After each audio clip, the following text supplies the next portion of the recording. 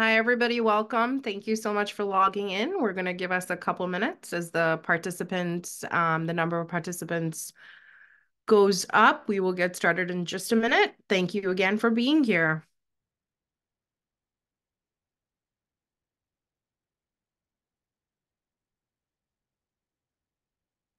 Again, for those of you just joining us, we're just waiting a couple minutes as our participant numbers keep increasing on our side, which is a good thing. We will get started in about 30 seconds. All right, it looks like we're holding steady at 62. All right. Hello, everybody. Good evening. For those of you who don't know me, my name is Tammy Strauss. I am the principal of Newton South High School, and welcome to our grade 9 family night. We so appreciate the time that you are giving us. We do have some important information to relay to all of you. A couple of things just logistically. If a question does come up, feel free to use the Q&A feature in Zoom to ask your question. We will either answer your question if it's an easy one there and there. If it's something that's getting asked repeatedly, we will address it to the whole group. But we will do our best to kind of feel that.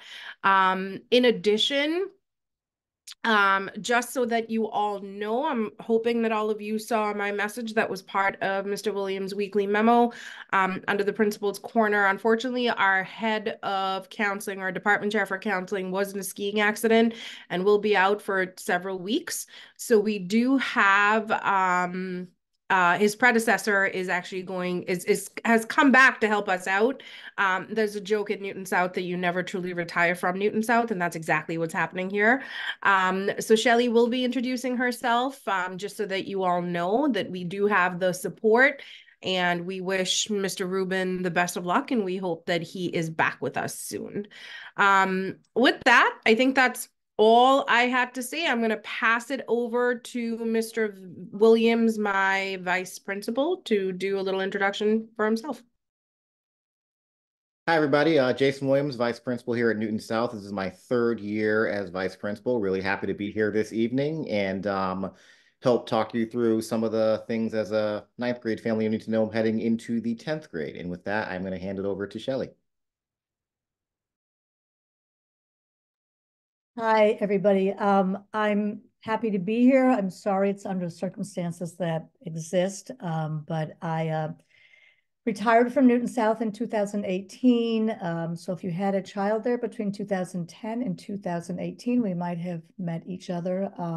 Anyway, I hope that in Mr. Rubin's absence, I can be able to fill in and help out the department and your kids and the school. So I'm here. Feel free to reach out to me, and I will pass the baton off to Maggie Schmidt, who's co-president of the PTSO. Hi, everybody. Thank you for having me here. And Shelly, I want to say a great big welcome back to you. We're grateful to have you be back at our school while Dan is recovering. We wish him a speedy recovery. I'm here on behalf of the PTSO. I'm one of the co-presidents this year, myself and Will Adams. I have two kids at South. One's a senior and one's a freshman. So we're starting over and we're moving on out. As your PTO co-president, my job is to build community and support our teachers, to communicate with you all. And then we raise funds to support all these activities. All parents, all guardians, all students, all faculty at Newton South High School are members of the PTSO. If you are not already signed up for our website, if you are not already signed up for our newsletter, I encourage you to do that. You can do that from our website. I will post that link in the chat. We send out a Sunday newsletter. We have about a dozen volunteers who help with hospitality, holiday events, website, parent class reps. We're always looking for volunteers, so please watch for emails this coming spring as we start to fill roles for next year. We're a pretty active group and we love all the participation we can get. Once we spend all of our money through the dues that we collect, we give all the money back to the school through gifts to our departments, staff appreciation. We put together a school directory and we help with some administrative expenses on our back end. And if you haven't paid your dues already yet this year, it's not too late. Again, you can do that through our website. We encourage everyone to connect with the PTSO. We're here to build community, to promote connections. We love hearing from everyone. So feel free to email us at any time. We love hearing from you. Sorry, I'm supposed to pass it off to Star. Star is here to talk about GELF. Hi, everybody. My name is Star Lu. I'm a soon-to-be Newton South parent. My older one is coming up to Newton South next year, so I'm very excited. My other role in the community is that I'm a global program developer. So I coordinate the international exchange programs and the financial aid. Next slide, please, Jason. So the information you can find about international travel program is under the district website under departments and programs, or simply Google it. Jason, next, please. Just Google international travel program and you're going to go to this website. Yeah, next, please. And then next, please. So on the website, you're going to see our current exchange programs for pretty much every language. We have an exchange program or travel program. I just want to bring it to everybody's attention that the Ghana exchange is going to start up soon. This is our new exchange program.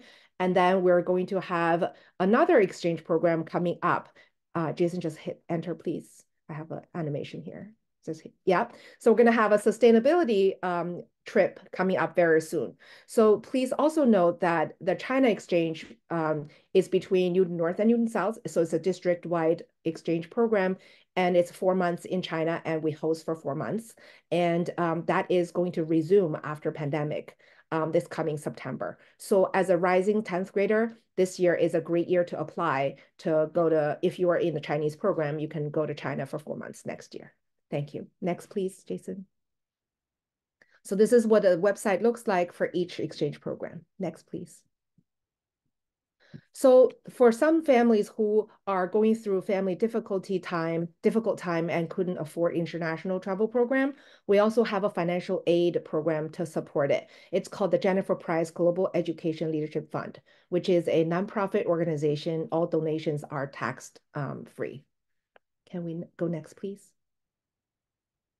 So this year, I want to bring this to everyone's attention that on Thursday, March 28th, at Barrymore, which is the restaurant at Newton Center, we're going to have a GELF gathering. So this is the chance for parents and community to meet with our trip leaders from both Newton North and Newton South and district-wide program. And we ask people to reserve a seat by donating $20. Next, please. Yeah, and next, please. So let's hear from a Newton South student, Kevin Yang. Hello, I'm Kevin Yang.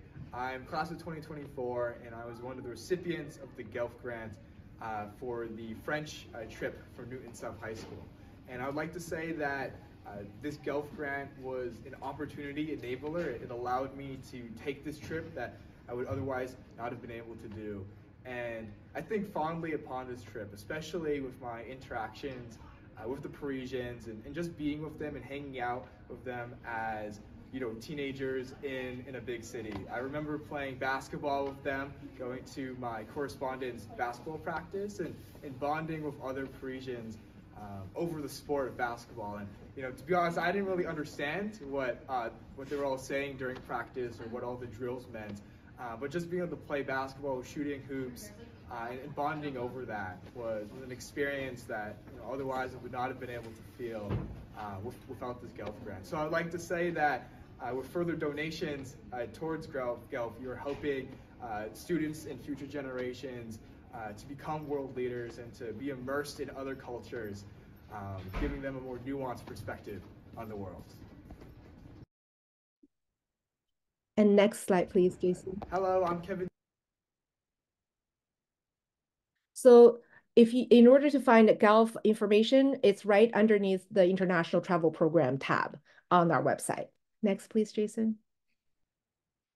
So here are some pictures from last year's fundraiser. So this year, instead of doing a full-blown fundraiser, which we have done every year, we're going to do a community building, connection, and gathering. Next slide, please.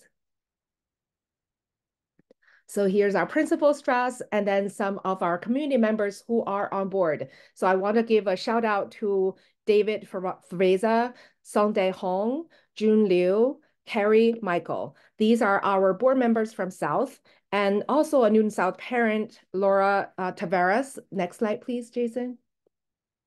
So she's the one who provided this beautiful place for our golf gathering last year. Next slide, please. So how can you help? Please join, be a board member, or if you would like, also become a subcommittee volunteer. We have the following subcommittees for review awards, fundraising events, and such. And I also want to give a shout out to our Newton South PTSO presidents. They have been so supportive of golf events throughout the years. Thank you, Maggie. Next, please.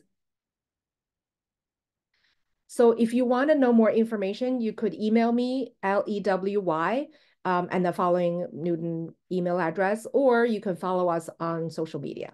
Thank you, everyone, and have a good night. I'm going to introduce Jerry Gagnon, who is the Science and Technology Tech Ed Department Chair, and Jan Morrow, who is the Social Studies Department Chair. Hi, I'm Jerry Gagnon. I'm the Department Chair of Science, Tech Ed, and Engineering at Newton South High School. And a little bit later in the presentation, I'm going to be talking to you about two different things. Thing one is some of the smaller learning community offerings that will be available to the rising sophomores. And secondarily, I'll talk a little bit about some of the things that are going on with the ninth graders now within science as they prepare for the MCAS exam in June. But for right now, I'm going to turn it over to Jen Morrill. Hi, I'm Jen Morrill, the history chair. And I guess I'll talk about the smaller learning communities that you can choose that involve history and English. Is this the right time for me to do it, Jason? Should I be doing this now? No, not yet. Okay, sorry. So I'm Jen Morrill, the history chair, and I'll be talking to you later about the Global Media Program and new media communities. Thank you. And good evening, all. My name is Dave Kershaw. I am one of the counselors in Goodwin House. Wonderful to be here and to see all of you joining us. And I'll be speaking a little bit later in the presentation as well. And in the meantime, I'm going to pass it off to my colleague, Chris Hardiman.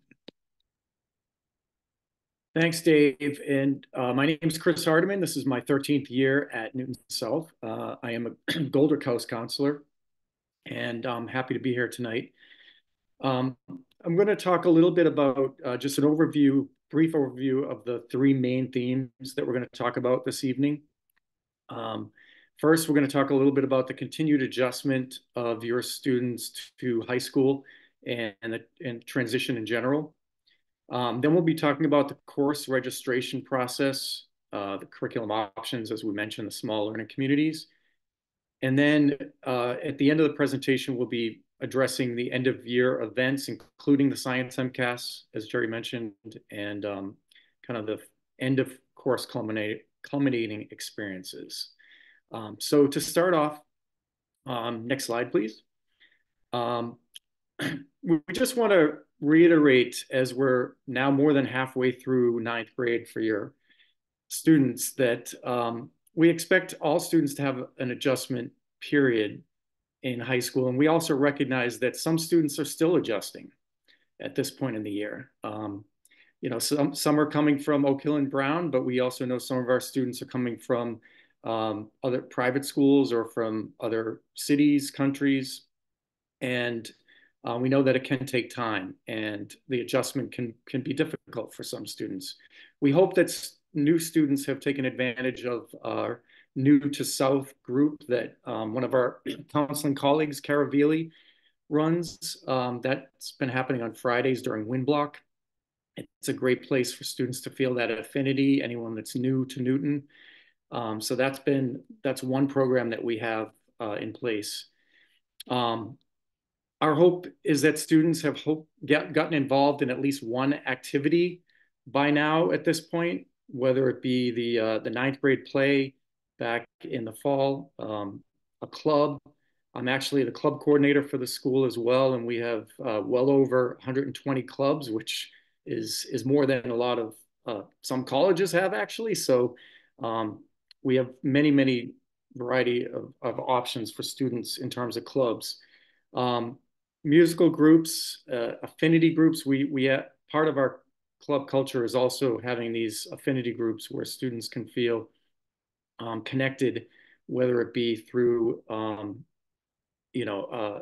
whether it's a cultural group, religious group, it could be a racial affinity group. We have many options for students. And we always have students wanting to start new clubs and start new affinity groups. And that happens in September. So if your student has not started, has an interest in starting a new club, but they would like to do so in the future, they can look for information from me in September. We also just want to normalize that change and being flexible is important for high school students. They're a little bit older than they were obviously in middle school, and we want them to kind of adapt with a new environment. They don't have necessarily the team structure that they had in middle school, and there are a lot of different teachers that they're getting to know and get comfortable with. So we always just reiterate that as well. We're also encouraging students to, especially as they get to be second semester ninth graders and moving into 10th grade, that they advocate for themselves. We're aware that some students are better at that than others at this point in their high school career, but we are always encouraging as counselors and teachers and a staff, encouraging students to advocate and ask for help, whether it's asking help from a teacher or whether it's setting up an appointment with us, their school counselors. We really kind of push that self-advocacy piece and developing coping mechanisms as well to deal with stress, to deal with peer issues, whatever the stressor might be for students. We're always encouraging and working with them on developing those self-advocacy skills. So next slide, please. Getting connected, I talked a little bit about that already with the club piece. But at this point in the year, if you have not asked your student, it may be a good time to ask them, where is the place that they go in our school if they're having a difficult time? Or just in general, where do they go to feel connected, the most connected? Is it a particular space or community in the school? It could be the art room. Actually, I know a lot of students who just adore our art and music teachers and find that to be a very kind of safe, comforting place. Theater, like I said, athletic teams. Lots of our ninth graders have joined the various athletic groups. We also have some non-MIAA sponsored clubs that are sports, whether it be badminton. We have a volleyball club. We have a flag football, and we're about to have a ultimate frisbee team as well. So great opportunities for activities that involve sports that are non-competitive or the pressure of making a team, that sort of thing. So the other piece that is mentioned always at the beginning of the year, you probably heard this, is we want students to feel like there's at least one adult in the building that they feel like they can go to and that they're connected to. And I say at least because hopefully by now your student has more than one. But even if they don't, one is better than having no one. So we really want every student in our school to feel like there's someone that they can go to. We hope it's us as school counselors, but we know that sometimes it can take a while to get to know us. We do have individual meetings with our ninth graders in addition to seminars. But the most important thing is that they're connected and that they're accessing the supports. So speaking of connection, we just wanted to reemphasize the role of the high school counselor. We help students navigate the multiple demands, whether it be balance of schedule, time management, between their academic and extracurricular outside of school activities. We also, really importantly, provide a space for emotional connection, a safe space, listening without judgment, offering advice whenever we can, collaborative problem solving. Unlike middle school, we really do want the high school student to partner with us and not just have us be the one coming up with the solution, of course, but having it be collaborative. And we do talk with students at any point if they're having issues with peers, could be siblings, advocating with a teacher, if there are conflicts happening, maybe a concern about a grade that they're getting in a class. The school counselor, that's a big part of our role, is helping students navigate through that. We also want to partner with you as caregivers. If you have any concerns about your student, as I mentioned, if they're not connecting with adults or they're not connecting with peers, or if there's a change in affect or mood that you notice is different than what you're used to with your student, please reach out to your student's counselor and or dean. I haven't mentioned the deans of students, but they are wonderful, wonderful resources in the house. And we can discreetly meet with your student to help in any way. Or we can also provide outside resources to your student and or to you as their caregivers. So, and then finally, we do spend time more from 10th grade on talking with students about career and certainly college. For a lot of our students plan to go to college after high school. We don't spend a lot of time in 9th grade talking about that, but I just did want to put a plug in for our college and career counselor, Kathy Sabet. She's an amazing resource in the school. She does not have a caseload of her own, but she's here to support students and families with not just the college piece, but helping to get a job, internships. She has information on, essay writing, interview skills, resume writing, things like that. So she's a wonderful resource. So just wanted to mention her at this point. And with that, next slide, and we're going to turn it over back to Dave Kershaw. Thank you, Chris. Welcome, everyone. As I said, it's wonderful to see you all here. We know that the transition to freshman year is a significant thing. It can be a significant thing for all members of the family, not just freshmen. So congrats on getting almost 3/4 of the way through freshman year. It's hard to believe we're there already. We hope at this point you have seen. I'm going to talk a little bit about academic resources, but we hope at this point you have seen that we really pride ourselves on having as much wraparound support as we possibly can in collaboration with students and families. And I think a big way we do that is supporting students. Obviously, the biggest part of their work at South and their time at South is academics and working on school. And I think when they're having struggles, or and obviously we're celebrating the wins as well, but we pride ourselves on really understanding when there's struggle happening and identifying that, especially for such a large school. So some of the ways we do that is we have created with the onset of our new schedule a few years ago, we built win blocks into our week. So we actually carved out time. We noticed there was a lack of face time in terms of teachers having just physical time in the day to connect with students. And the win block additions have been a huge win for us in terms of, no pun intended, but in terms of getting that time with students. So it's been really wonderful. It's built into the week. It's an opportunity for them to sign up through My Flex Learning to be able to access teachers, but also access clubs, social groups, things like that. So it's a really universal way that we allow students to stretch beyond just the classroom and really understand more about themselves as a learner and as an individual. We have specific academic support centers that can help students with content specific questions and reinforcement and things like that.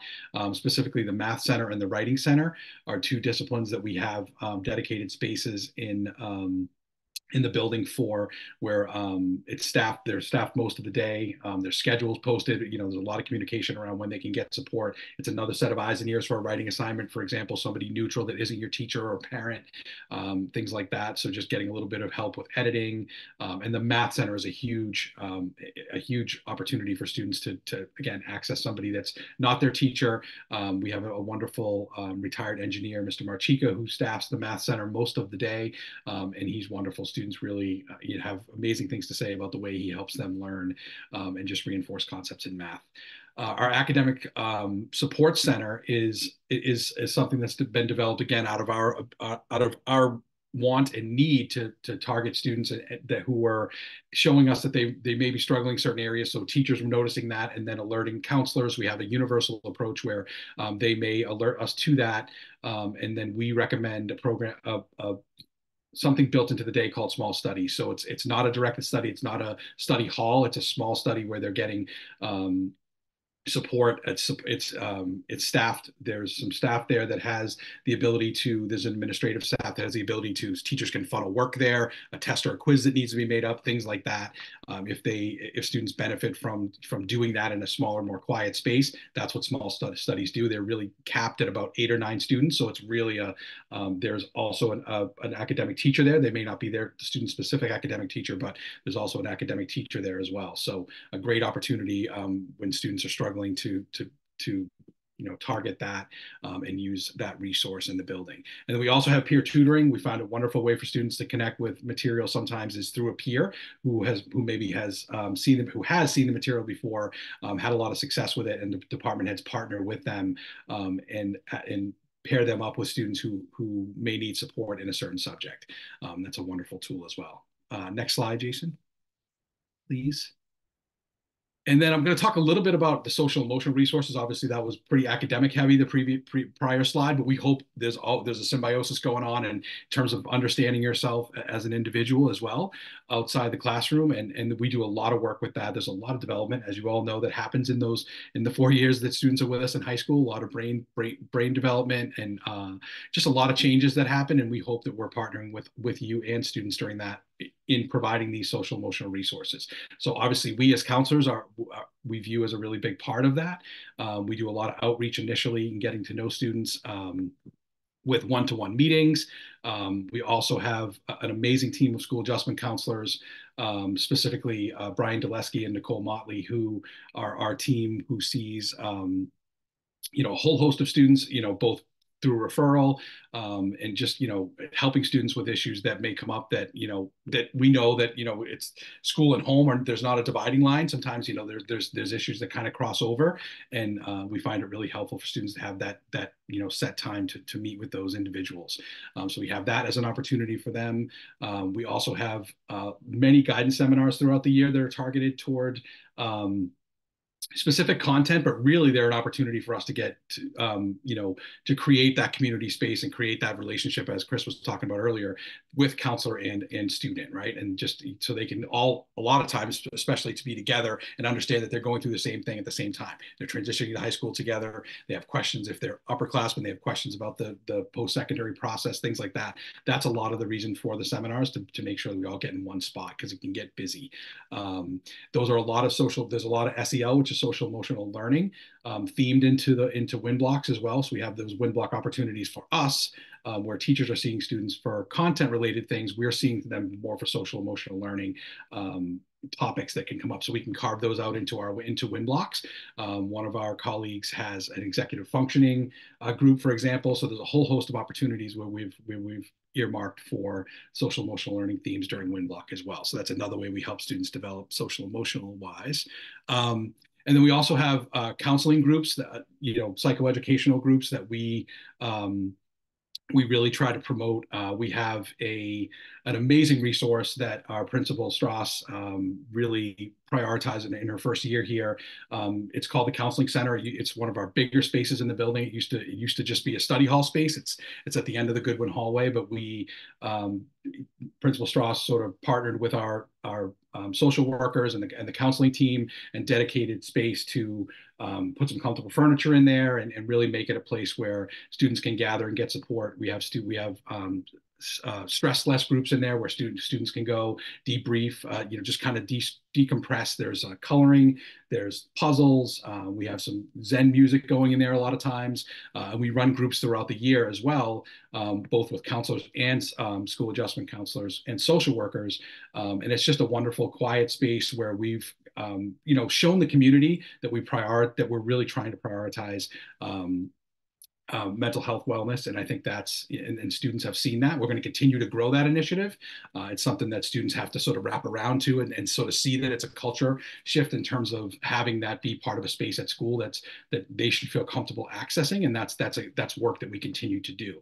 But it's been wonderful to have that. And we really, really appreciate it. It's a very valuable space. So, and then Chris alluded to earlier, we have affinity groups and spaces as well, where students can access like-minded individuals who want to, connect with each other and have opportunities to work on issues and to just be together socially too, with people who they feel most comfortable with. And that's a really important thing. We never want students to feel isolated in our building. It has to feel like home, and it is your academic home, and that's something we promote widely. So, and with that, I'm going to kick it over to Chris to talk a little bit about course registration.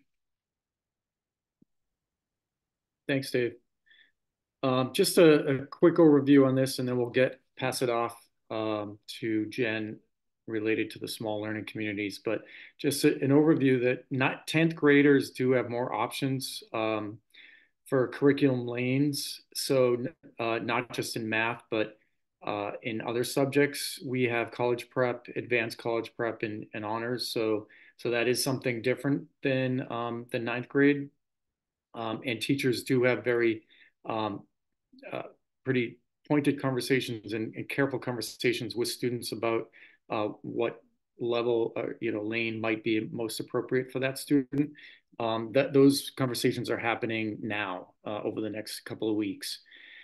There is a wider and deeper choice of electives. For example, students have to start in art courses in foundations, but then once they get to 10th grade and beyond, they can really expand into more advanced art classes, music classes, lots of different categories, cooking classes and tech ed. It runs the gamut. We have such a diverse group of electives for students, and there are even more choices for 10th graders than there are for 9th graders. So your students will be going through that process. I believe in 2 weeks from now, their window will be open, and there'll be more information on that from Jason in a couple of minutes. Counselors will be meeting with all 9th graders a little later in March to talk about the big picture of all their courses and emphasizing balance. We put it with an exclamation point because sometimes students don't see the big picture and they're just looking at what the teachers are recommending, but we really see the importance of talking with students about not trying to fill up every moment to try to achieve heights that may not be realistic or attainable. And so we do talk about where does a student find fulfillment, the most fulfillment, and which courses, which ones do they think they're going to enjoy the most, and what kind of balance is going to be important for that student. And it does sometimes really differ from each student to student. Some students have very busy extracurricular lives, and so we want to tell those students and guide them to choices where they're not going to be overwhelmed with their course load in addition to their extracurricular load outside of school. So we have very careful conversations about those things with your students, and they'll be happening in the next few weeks. So with that, I'll turn it over to, I think it's Jen or Jerry. Hello, Jen. everyone. Welcome. It's so nice to not see you, but know that you're there. And congratulations on your kids being through a great, a large part of their first year at Newton South High School. It's an exciting time for students to choose courses next year.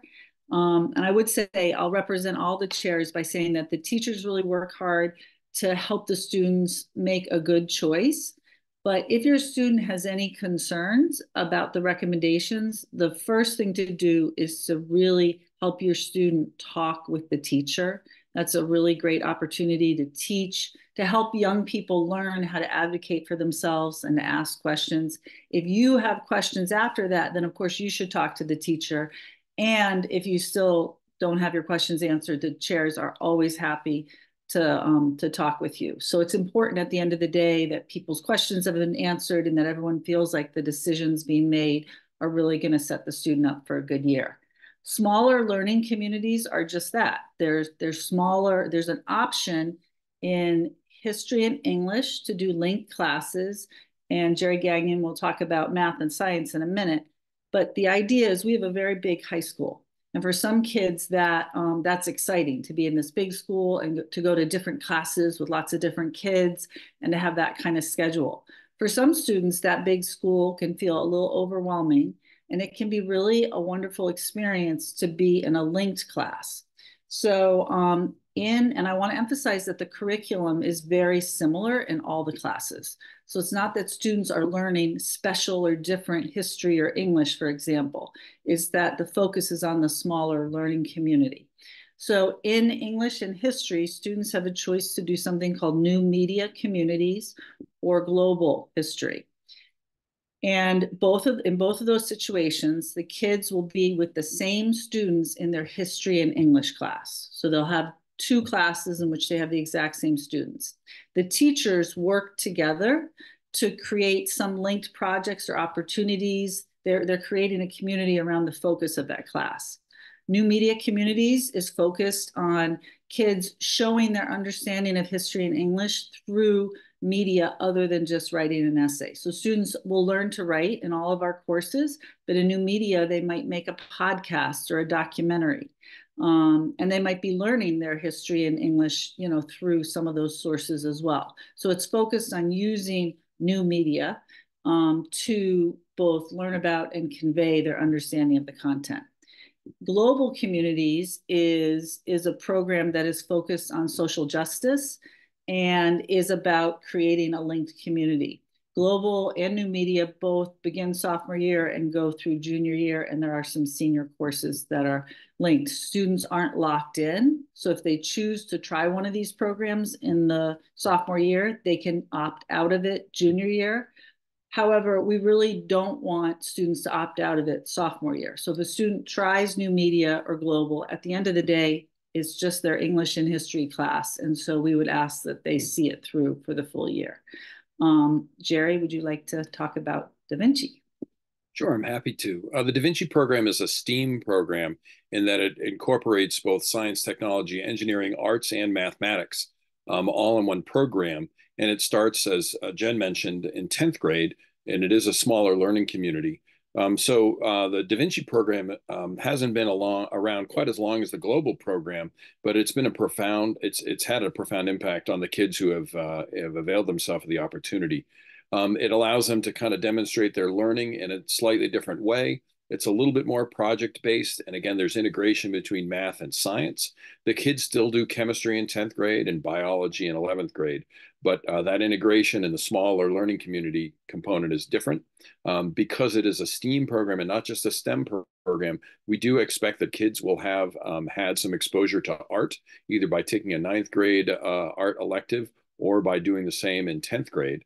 And then if they continue into 11th grade, as we hope they will, there's an engineering course that comes along in the second half of the year, which is, again, integrated with the other two courses. And in senior year, there's a capstone experience where kids get to really own their learning in a profound way. And I think that the kids who have done this program, the Da Vinci program, oftentimes one of the worries that I heard from them when they were deciding was, will I still have access to be able to take that upper level AP or advanced class as a senior in math or in science? And the answer is absolutely. I can tell you that last year as a teacher of AP physics, I had a whole bunch of kids who had come through the Da Vinci program. And I can tell you that their collaboration skills were off the charts, which is absolutely what we're hoping for as we try to launch kids off to college and beyond, that they've built those skills and they can call upon them, the things that they've honed at Newton South so that they can have success beyond Newton South. Excellent. So I'll pass it back over to Chris, I believe. Thanks, Jerry. We're going to go right into the registration timeline, and that will be Jason Williams. Hi, everybody. Just talking about the registration timeline really quick. So there are 4 phases overall to the registration process. The first phase is where teachers will recommend courses to students, which they will work with students around January to February, and then we have a window which actually opened up yesterday where they'll be inputting those into Aspen. The second phase is the phase where students get to request additional courses in Aspen that don't require a teacher recommendation or any electives. That will start on March 12th. And then during that window is also when students will start to meet with their counselors one-on-one week by week, which I believe either Chris or Dave will go over to in a little bit more detail. And then the whole process ends with something called verification. Typically, this is on a Monday because we have a special Monday advisory for it. We still will, but this because this date pushed back a little bit, our last day is actually not going to be a Monday this year, but just as a technical piece. For the program of studies, it was posted online yesterday, so it's officially ready. I did learn that S'more was doing very weird things yesterday. So a 9th grader came up and talked to me about it, and one parent emailed me as well. So thank you to both of them for that. But there was a weird thing going on where like people tried to click the links in the S'more I sent out yesterday evening, and like it just took you back to the S'more login. And I remember being like, wait a minute, this can't be true. And I tried it and I was like, wait a minute, this is happening to me too. I just tried it a second ago and it seems like it's fine now. So hopefully you're able to click through those. But it's also available on the school's website at this point, so you can peruse the program from there. So as I already mentioned, from the February 26th to March 11th window, teachers are going to be putting their course recommendations in Aspen. So again, they're working on that now. And then between March 12th and 20th, students are then going to more or less do the same thing. They will be able to see those core course selections that teachers made during this current 2-week period. So they'll be able to see what that looks like. And that will be something that counselors will be talking to them about as well. And that's where the whole balance thing starts to kick in and everything else. So again, we've talked about this part, but I think I'm handing over to Dave in just a second, but I actually changed this slide and forgot to like turn this off and turn this back on. But April 4th is really just the last day for any course changes to go in, because essentially what happens at that point is we have to start running our own tallies, figuring out how much of each class we're supposed to run. It does have effects on staffing and so on and so forth. So it is really important that once we get to that April 4th point, that folks generally know what they want to do and we're done with it, because it's really hard to make changes after that, because we have to more or less plan everything for next year based on what people tell us now. So it's just really important to note that that is really the end all be all red light period, barring like a extenuating circumstance / emergency. And I forget whether I'm passing it over to Chris or Dave at this point to talk about the rest of this slide. I think it's coming to me. So I'm going to talk a little bit about the timeline in terms of the next steps after what Jason had just talked about. Can you just kick that to the... Nope, we're perfect. This is a perfect slide. Sorry. So essentially March 12th, after the teachers have had an opportunity to have one-on-one conferences with and discussions with students, they are going to meet with counselors from a window from March 12th to April 4th. That's an opportunity. We try to do that as much as possible for us to, yes, certainly talk about the all-important scheduling process and make sure that everything is tight and right with their schedule and that it looks the way they hope it would in the fall, but it's really an opportunity for us to get to know them, especially as freshmen, a little bit more about their thinking along the lines of their academics, how they came to the decisions, how they're feeling about the year that they've had and the year ahead, things like that. So that's a wonderful opportunity, and so we earmark. We'll reach out to counselors, reach out to students individually, and we'll invite them to make appointments one by one throughout that period from March 12th to April 4th.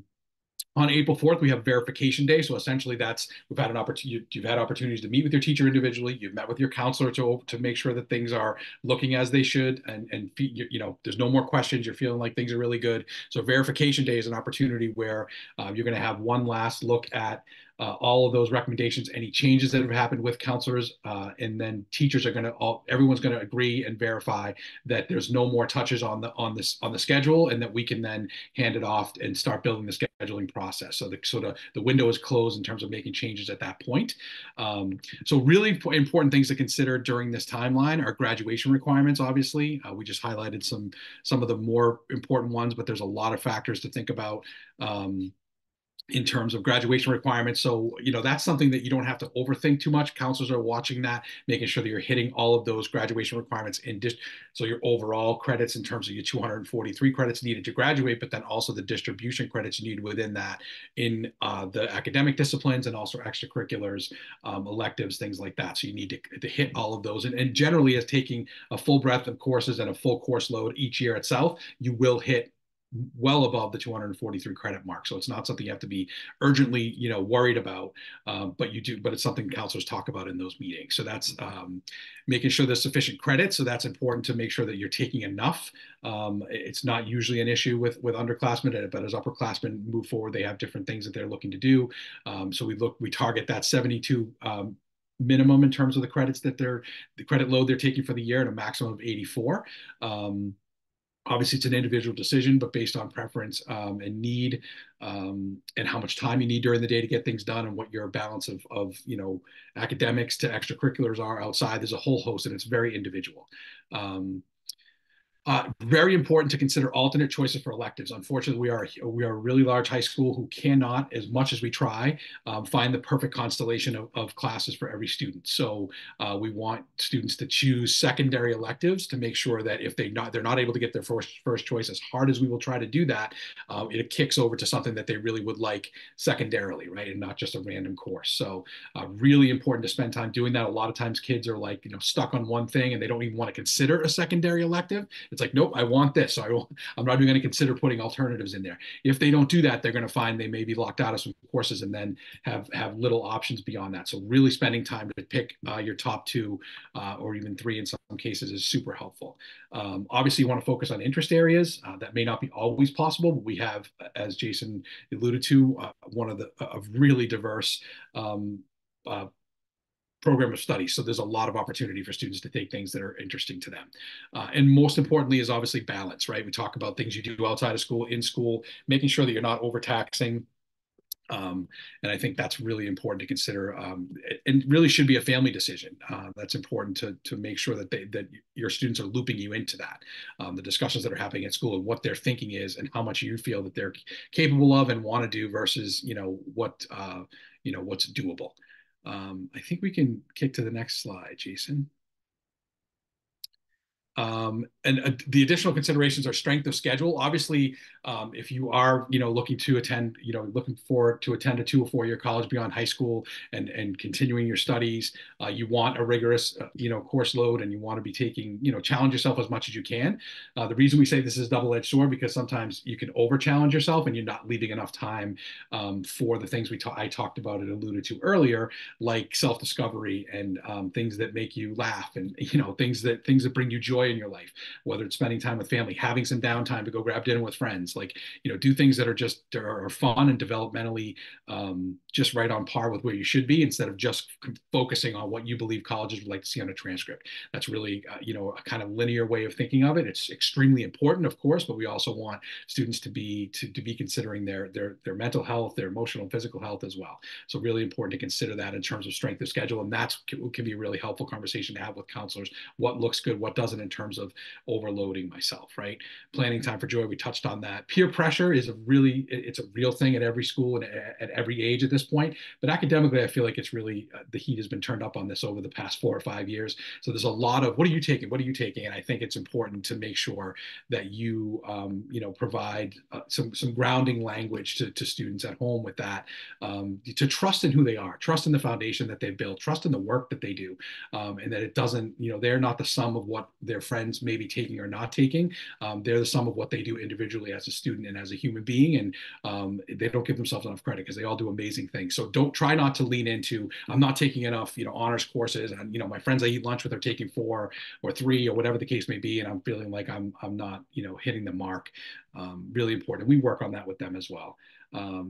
depth versus breadth. So obviously, not just an academic focus, making sure that you're trying new things, trying things in the science and tech areas. We have business, we have, glass blowing, we have ceramics. There's a million different things that students can do to really help stretch themselves a little bit beyond what their comfort level may be.